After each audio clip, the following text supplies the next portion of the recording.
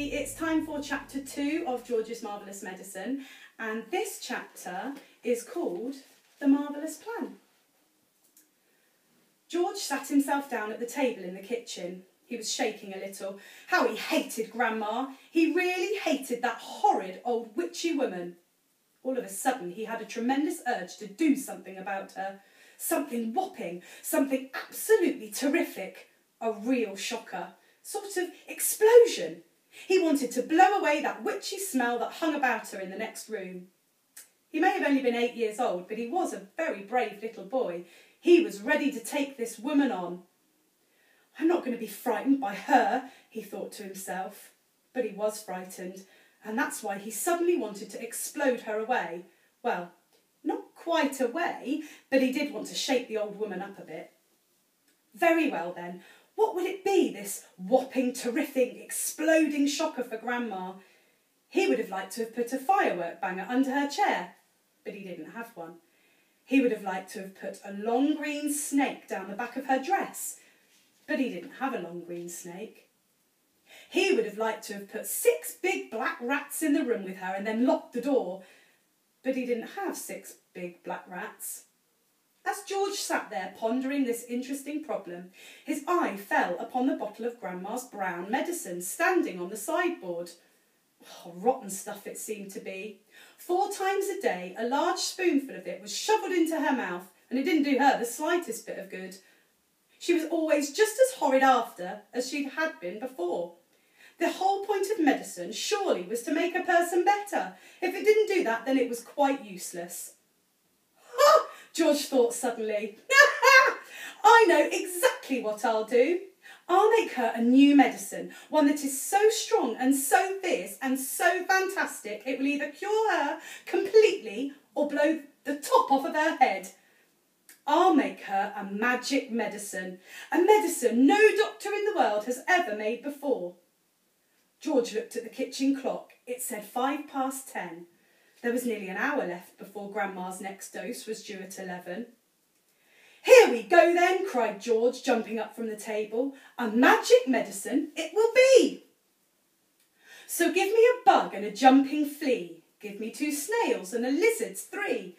A slimy squiggler from the sea. And the poisonous sting of a bumblebee. And the juice from a fruit of the juju tree, and a powdered bone of wombat's knee, 100 other things as well, each with a rather nasty smell.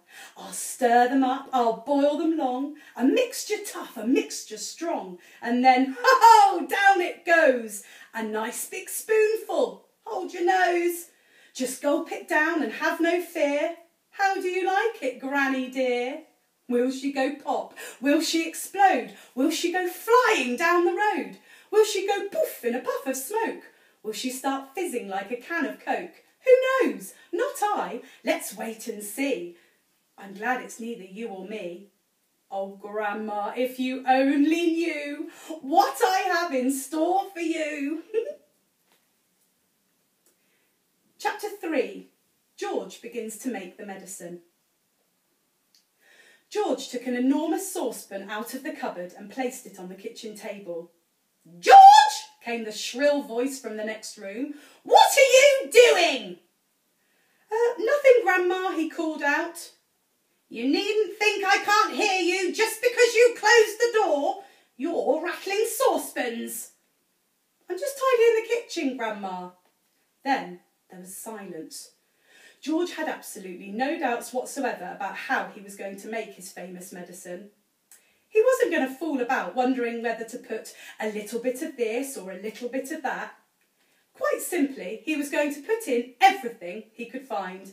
There would be no messing about, no hesitating, and no wondering whether a particular thing would knock the girl sideways or not. The rule would be this. Whatever he saw, if it was runny or powdery or gooey, in it went. Nobody had ever made a medicine quite like that before. If it didn't actually cure Grandma, then it would anyway cause some exciting results. It would be worth watching. George decided to work his way around the various rooms one at a time to see what they had to offer. He would first go to the bathroom, There were always lots of funny things in the bathroom, so upstairs he went, carrying the 2 enormous saucepans before him. In the bathroom, he gazed longingly at the famous and dreaded medicine cupboard, but he didn't go near it. It was the only thing in the entire house he was forbidden to touch. He'd made solemn promises to his parents about this, and he wasn't going to break them. There were things in there, they had told him, that could actually kill a person, and although he was out to give Grandma a pretty fiery mouthful, he didn't really want a dead body on his hands. George put the saucepan on the floor and went to work. Number 1 was a bottle labelled Golden Gloss Hair Shampoo. He emptied it into the pan. That ought to wash her tummy nice and clean, he said. He took the full tube of toothpaste and squeezed out the whole lot in one long worm. Maybe that will brighten up those horrid brown teeth of hers, he thought. There was an aerosol can of super foam shaving soap. This belonged to his father. George loved playing with aerosols. He pressed the button and kept his finger on it until there was nothing left. A wonderful mountain of white foam built up in the giant saucepan. With his fingers, he scooped out the contents of a jar named Vitamin-Enriched Face Cream. In went a bottle of scarlet nail varnish. If the toothpaste doesn't clean her teeth, George said, then this will paint them as red as roses. He found another jar of creamy stuff labelled Hair Remover. Smear it on your legs, it said, and allow to remain for 5 minutes. George tipped it all in the saucepan. There was a bottle of yellow stuff inside called Dishworth's Famous Dandruff Cure. In it went. There was something else called Brilident for cleaning false teeth. It was a white powder. In it went too. He found another aerosol, Nevermore Poking Deodorant Spray, guaranteed, it said, to keep away unpleasant bodily smells for a whole day. She could use plenty of that, George said as he sprayed the entire can into the saucepan. Liquid Paraffin, the next one was called. It was a big bottle. He didn't have the faintest idea what it did to you, so poured it in anyway. That, he thought, looking around him, was about all he could get from the bathroom. On his mother's dressing table in the bedroom, George found yet another lovely aerosol can. It was called Helga's Hair Set. Hold 12 inches away from the hair and spray lightly. He squirted the whole lot into the saucepan. He did enjoy squirting aerosols. There was a bottle of perfume called Flowers of Turnips. It smelt like old cheese. In it went, and in too went a large round box of powder. It was called Pink Plaster. There was a powder puff on top. He threw that in there as well for luck. He found a couple of lipsticks. He pulled the greasy red things out of their cases and added them to the mixture. The bedroom had nothing more to offer, so George carried the enormous saucepan downstairs again and trotted into the laundry room where the shelves were full of all kinds of household items. The first one he took down was a large box of Super White for automatic washing machines. Dirt, it said, will disappear like magic. George didn't know whether Grandma was automatic or not, but she was certainly a dirty old woman, so she'd better have it all, he said, tipping in the whole boxful.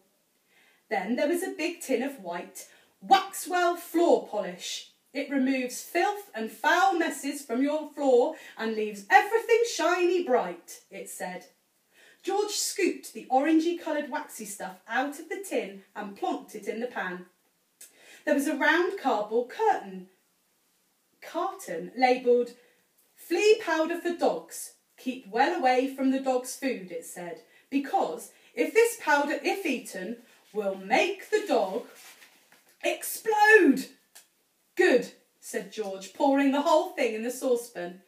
He found a box of canary seeds on the shelf. Perhaps this will make the old bird sing, he said, and in it went. Next, George explored the box with the shoe cleaning materials, brushes and tins and dusters. Well now, he thought, Grandma's medicine is brown, so my medicine must also be brown or she'll smell a rat. The way to colour it, he decided, would be with brown shoe polish. The large tin he chose was labelled dark tan. Splendid. He scooped it all out with an old spoon and plopped it in the pan. He would stir it up later. On his way back to the kitchen, George saw a bottle of gin standing on the sideboard. Grandma was very fond of gin. She was allowed to have a small tipple every evening. Now he would give her a treat. He would pour in the whole bottle, which he did. Back in the kitchen, George put the saucepan on the table and went over to the cupboard that served as a larder. The shelves were bulging with bottles and jars of every sort. He chose the following and emptied them one by one into the saucepan.